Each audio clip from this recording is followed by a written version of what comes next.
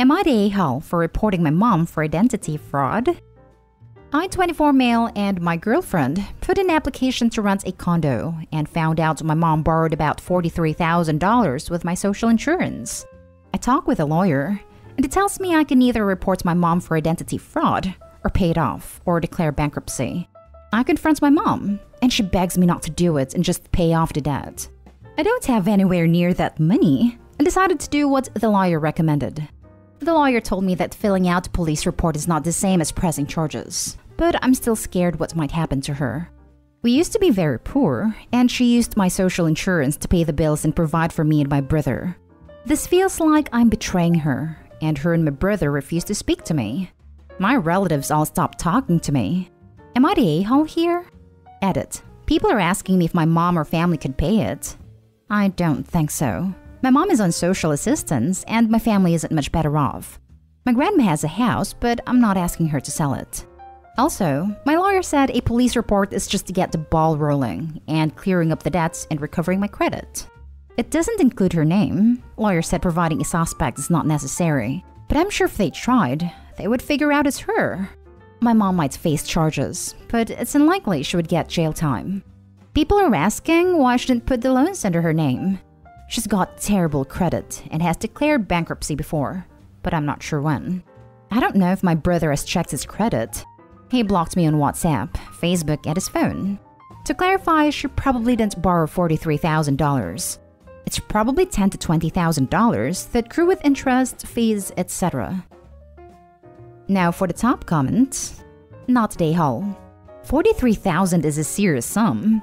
You could consider not doing it if she paid that debt off, if you were feeling okay with that solution. But it's unlikely to happen if everyone, including her, thinks you should be the one to do it. Do they think you're just going to pull that money out of a hat?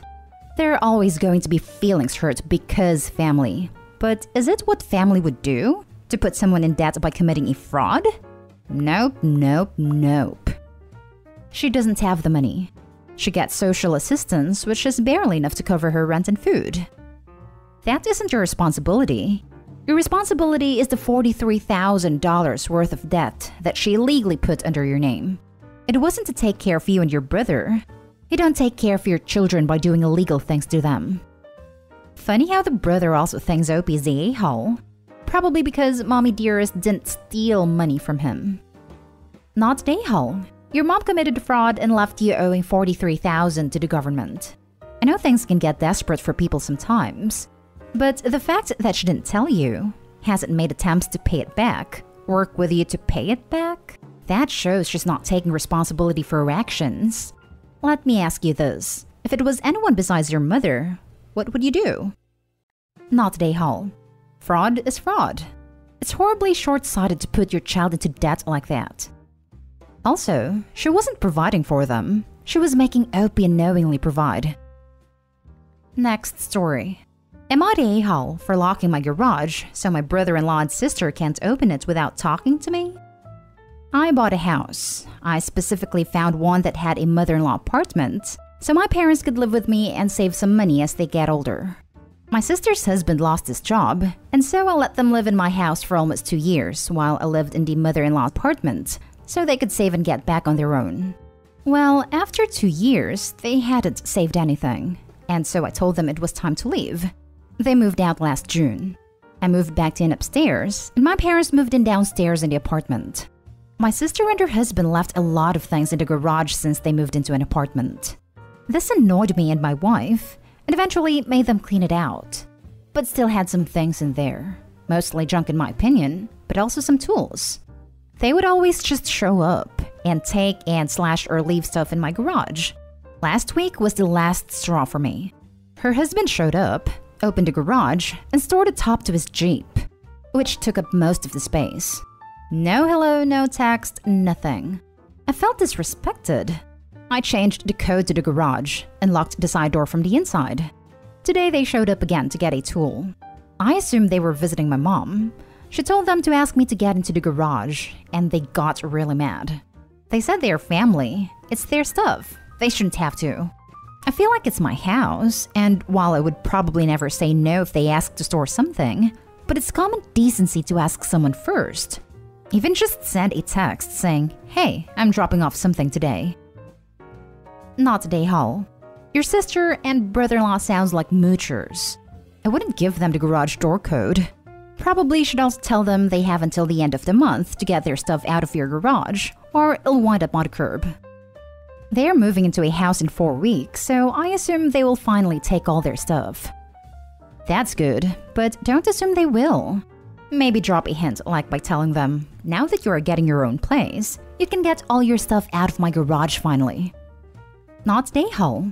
It is time for them to take everything out and put it in storage. Inform them that they have 2 weeks to empty it out. After that, everything in there will be considered abandoned, and you will keep what you want and throw away the rest. I really thought this would be more controversial. I'm starting to not feel guilty at all about it. Not day haul. They don't live there, and they shouldn't have their stuff in your garage. You let them stay 2 years rent-free, and they show no appreciation and squander the opportunity. You've done enough for these people. Pick a date and say they have to come get their stuff on this day. All of it. After that, it's going to the dump. Not day haul. In my family, we all share. My sister has left her tires in my garage, and my parents have stored my stuff, and so on. Sharing our space is really normal in my family. We always ask permission first, and always let each other know when we will be picking stuff up. We would never dream of just randomly showing up to pick up or drop off stuff. I'd be right pissed if someone kept coming into my garage without asking first, and I'd be even more pissed if someone dropped off something large without asking first. What if you were planning on using that space that is now occupied by a Jeep top? Now for the next story. Am I the a-hole for not wanting to support my family forever?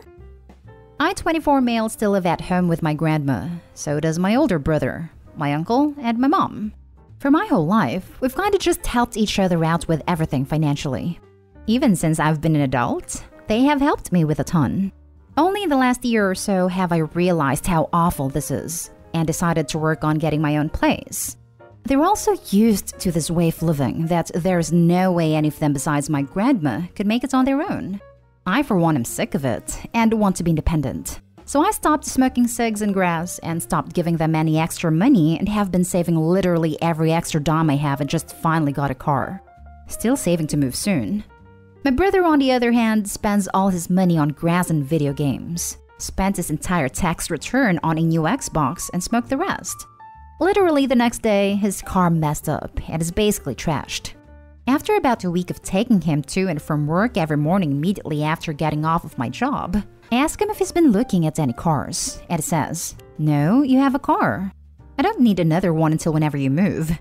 I told him kind of harshly how that's BS, that I have worked myself off so I could have my own car, and I'm not giving him rides forever if he's not gonna even try to get his own. I told him if he hadn't immediately spent his tax money in crap, he could have fixed his car, and that he needed to change his priorities or he would never get anywhere. A few days later, I heard him talking about me to everyone, and telling them how Peyton goes and gets a decent job and says screw all of us, and now he's gonna move after all we've done for him. And they all seem to agree. In my head, I know I'm just trying to be an independent, responsible adult, and I don't want to be stuck in this lifestyle anymore. I feel like such a loser because of the way my home life is, and I want to get out before I end up like them, a fully grown 30-plus-year-old adult living with grandma. But my anxiety-riddled brain makes me feel so guilty about betraying them. Sorry for the length, and if this isn't very well written. I'm on my phone at work typing for a few seconds at a time, lol. Just trying to gain some clarity. Now for the comments. Not today, Hull. There's nothing wrong with you wanting to be independent and to have your own life. Don't let them make you feel guilty about it. Good luck. Not today, Hull. I used to do everything for my family. I started therapy because I was so unhappy and realized I was enabling everyone. My family was happy and relaxed because I took care of all the hard stuff. So I stopped. There was about a year where everyone was calling me selfish, getting mad at me, and guilting me when I wouldn't help. But eventually they started learning to deal with their own issues and grew as people. I started feeling happier and just better overall. It was 100% the right move. My only regret was not doing it earlier. There will be pushback because the dynamic is changing, but that's not a bad thing.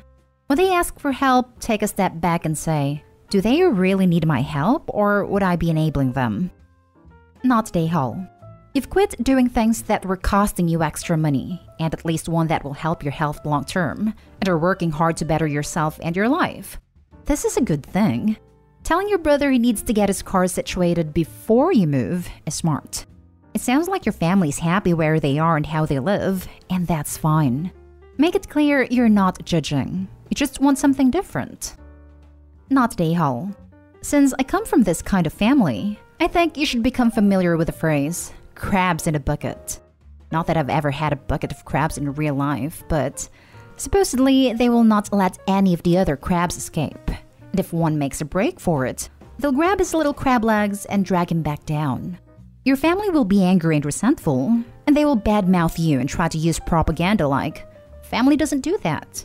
And you have to develop a little healthy contempt for that kind of life in order to get the motivation to work yourself out of it and onto something better.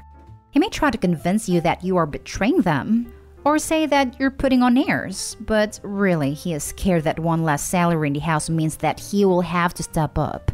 It means that your brother will have to become more responsible, and he doesn't want to do that. If you work full-time, you deserve the dignity and privacy of living on your own. It's a responsibility and a privilege.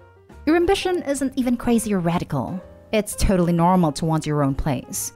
But having goals of your own just shines a spotlight on his situation, and now that he has to really examine his life, he's embarrassed by it. Living at home at 30 with your mom and grandma.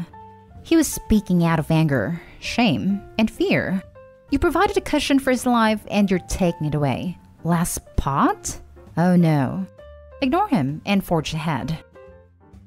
Last story. Would I be the a-hole if I told my roommate's mom that I won't be following her rules in my apartment? My roommate, who I'll call Emily, and I, both 21 female, are college students, and we live in an off-campus apartment together. We split rents and utilities 50-50. I pay for my part myself, but Emily's parents pay for hers. Emily's mom is a bit overbearing and has a lot of rules for our apartment. The main one being that no boyfriend are allowed to sleep over, as it's against her religion. She specifically told Emily to have a talk with me about this subject to tell me this isn't allowed after we moved in. Emily doesn't care if I have my boyfriend over for the night, as she does it all the time without telling her parents. However, it strikes me the wrong way that Emily's mom feels like she can impose non-negotiable rules on me when she doesn't pay for any of my part of the bills. Today, Emily's parents are coming to visit, and I expect her mom to go over all of the rules that she set with me. Would I be the a-hole if I told her mom that, with all due respect, I'm paying my portion of the rent and she doesn't have any control of the things I do in my own apartment? On one hand, I feel like I'm justified. This woman is trying to impose her own religious beliefs onto me in an apartment that I pay half of the bills for.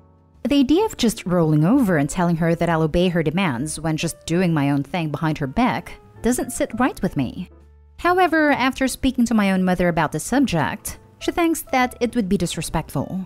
She says that even though I'm paying for my half of the rent, Emily's family is still paying for this apartment, and they should be able to have a say of what goes on, even if Emily and I just end up breaking those rules anyway. I've spoken to Emily about this subject, and she doesn't care if I tell her mom that I will or will not be following those rules, as long as I don't indicate that Emily breaks them. So I was hoping to get some outside opinions here. Reddit, what do you think? Would I be the a-hole if I told my roommate's mom that I won't be following her rules in my apartment? Not the a-hole. 1. She's not your mom. 2. She's not paying your bills. Tell her to buzz off. This is the only correct answer. Well, maybe Emily gets yanked from apartment and her life is worse. You have every right to tell the mom you won't be following her rules. But don't be surprised if you're looking for a new roommate soon after. Yeah, that's what I'm worried about too. I know it's tempting to tell them to buzz off, but I think it would be preferable for you and Emily to just grin and bear it through this visit, so you can get on with your lives when they leave. If they are that strict, I wouldn't be surprised if they required Emily to check in with them constantly, or force her to move if you just start dropping F-bombs. Not a a-hole. Your answer should be, I'll give that all the consideration it deserves. Edit. Thank you all for your input. Her parents stopped in briefly but then left to go get food. They'll be staying here overnight though, so I'm planning on updating this later tonight to let everyone know what goes down when we all sit down and talk. I also just wanted to say that after talking to Emily further about this, it turns out that her dad really doesn't care what I do and thinks that his wife's demands are extremely unreasonable.